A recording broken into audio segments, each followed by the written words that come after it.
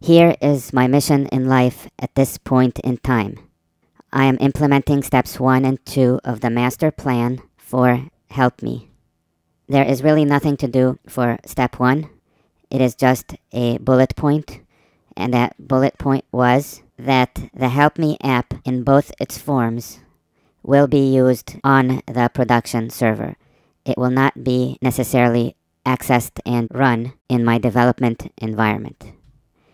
The reason for that is it relies on the database, and all my data is going to be in the database on the production server, except for any backups of that database.